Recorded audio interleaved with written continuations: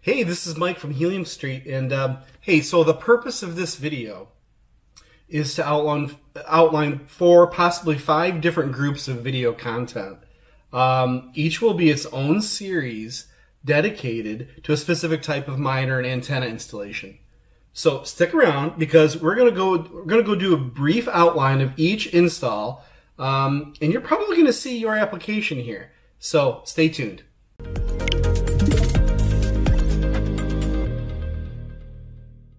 All right, so let's go ahead and get started. So the way we're organizing this is that we have the different series, right? We've got the blue, the red, the purple, the orange, and the yellow.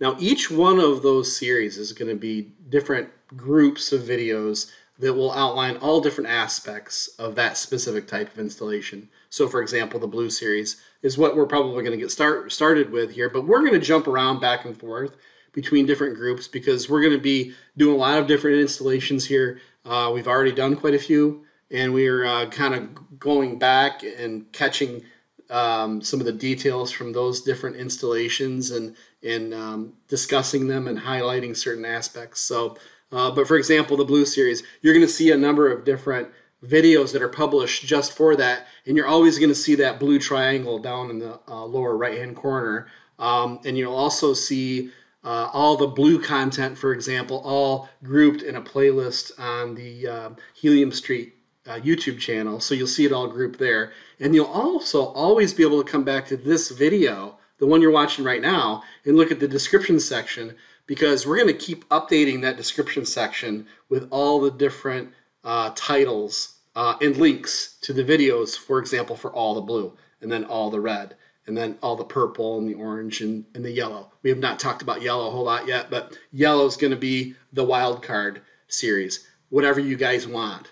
If you guys have an application that you don't see represented here, hey, throw it in the comment section of this video and say, I'd like to see more about this or that. And we'll start populating content in the yellow series with some of that wild card content that's a little bit maybe off the wall or maybe just not well represented here, which is okay. It's really good because this is going to be a really interactive video for us. So you'll want to keep coming back to it, and I'll mention it now. But you'll want to subscribe, and you're going to want to hit the bell icon, and you're going to probably want to save the URL for this specific video somewhere on your desktop on your computer so you can go into it and check it frequently and check out the description section to see if any new video contents have been published. So a lot of different ways that you can get the material here. But we'll just go ahead and get started, and we'll talk about some of these different series, right? So let's talk about the blue series first. Okay, so this is like an application for an outbuilding, right? You've got your main building, say your home, then you have an outbuilding, might be a detached garage or something like that, and you've got electric service in that outbuilding, and you're powering your miner, you're putting your antenna up on the roof, coming off the back of the building with a antenna bracket, you've got your coax coming down from your antenna into your miner. You're splitting off with a lightning arrestor. You've got your ground coming from your mast, and then you've got your ground coming off your lightning arrestor, off your coax, bonded together, and then getting into a proper ground for the electric service. So this is just one of those basic applications, maybe not so basic in some cases. In this different variation here, you'll see that we're running it with Ethernet instead of going Wi-Fi. A little bit different. But that's great, right? It gives you an opportunity to do something different here. And we're going to talk about that. Actually, we're going to do a blue installation where we are doing exactly this. We're running Ethernet out of the gateway from the house, and then coming out, burying it, going back up into that outbuilding, into the miner, and not using Wi-Fi. So in a lot of cases, that's a better way to go, but not always, right? So yeah, and in this case, just, we're looking at maybe different elevations of the miner. Sometimes we don't want that miner hotspot to be up in the attic, even in an outbuilding, because it gets too hot. And so certain parts of the country, you're going to need to be kind of aware of that. And so you may want to put your miner down on the main level here, like in this application or in this application. You might not want it way up high like this one. So just keep that in mind, and we'll talk about that during some of our installation videos. Talking about the red series. The red series is a kind of a simplistic, maybe like a ranch house. It's on the side of the house or the end of the house where your electric service is. There's a few different variations here too. You've got a situation where you're running that miner up high, where you can in certain parts of the country. In other cases, you're going to maybe want to run that miner down low, like here. These both happen to be, Wi-Fi supplied installations, not using an Ethernet here, but certainly you can run the Ethernet like in this application. And in all of these, we're gonna highlight how we are pulling that ground off of the mast and then off of that lightning arrestor that's splitting off of the coax, and then how that's bonded, and then it's going into the electrical service properly. It might go to the ground rod for the electrical service, but it's not going down to a ground rod that's split off somewhere else that's not connected to the electric service. That's against the rules for NEC guidelines. So you just, hey, we're going to talk about it in the videos on the proper way to do these grounds. So the next application is kind of a cool one. We're excited about this. We've got one in the works right now for it, so I don't have any video content to share with it. But we're installing a pole or a tall mast. We've got a 30-footer going right now, and we're mounting our antenna on the top of that 30-foot pole, and we're putting a waterproof, dustproof enclosure on the pole, and we're running that. In this case, this would be a Wi-Fi application. Pretty simplistic, right? I mean, you're getting it. You've got to have power out at the pole for this type of situation, but you're got to run that ground back to the electric service. We're going to show you how you do that. Other variations of this might be running it with Ethernet. That's a great way to go also, especially if your pole is maybe pretty far away. Yeah, this is definitely an option. Your kind of your options here are endless, but we're going to kind of hone in on very specific methods so that people can kind of duplicate this. And then the next application or the next installation series is not going to have a ton of detail right now because it is fairly simplistic, but we're going to talk about it. And that's the apartment and the condominium application.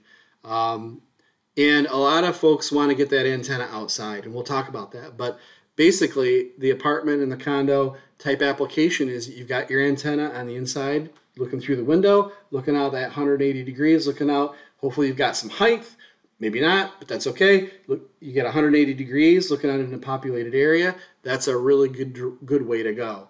Now, other ways is obviously incorporating Ethernet into it, but where it gets tricky is where you've got a situation with a balcony. And a lot of folks want to put the antenna attached to the balcony onto the baluster or the railing right out there. And to properly ground that, you would have to work with the ownership of your condo apartment. All right, you'd have to work with them on it. You'd have to work with their facilities people to properly ground it. I can't really, or we can't here at Helium Street really give you any strong advice on how to do it without having to tear into the equipment or the building that's not in your ownership, right? And so you'll have to be careful with this one, but I'm not saying it's not doable. You want to put that antenna up on the roof of your apartment. Well, you're going to have to talk to the apartment owner or the condo owner to arrange that, which is completely doable, potentially. But again, you'll have to make sure you're communicating well with them. So this one's a little bit tricky. Not saying it's not doable. I'm just saying that there's so many different variations of how you would do something like this that you definitely want to make sure that you're communicating with the ownership properly. The next one is that yellow series that we talked about. Yellow is whatever you want it to be.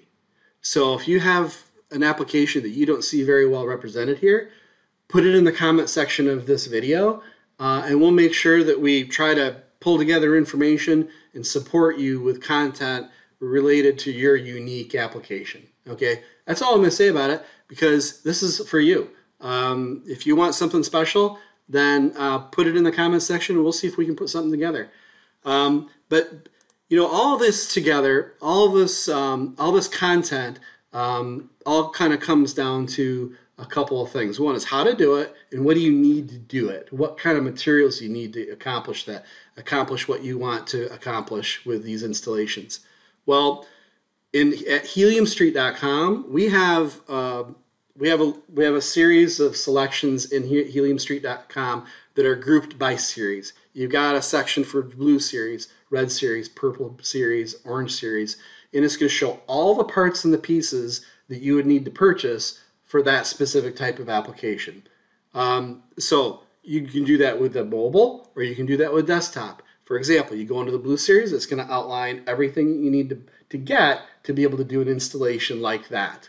If you pick on the red selection in heliumstreet.com, you're just going to open up a section of products here that you can purchase that will support you with installing an installation for the red series. So just know that that's all available to you. That's the that's where we see that this is going to be the biggest benefit for our viewers, because I think a lot of times people just don't know what to get. They might be able to even look at this video and be able to put together a plan to do the installation themselves. If you're handy, you might not even need to see a lot of the content that we're going to put out for these different series. You might just be interested in the products that are needed for them, and this is what this is intended to do for you. So if you look at not only the playlist in heliumstreet.com, but also if you look at the description section of this video, you'll see all the different videos that we have for each one of the series. So, hey, I hope this was helpful for you. Again, like, subscribe, hit that bell icon, bookmark this video if you need to so you can keep coming back to it. And we're hopeful that we can support you with your installation. So thanks for watching.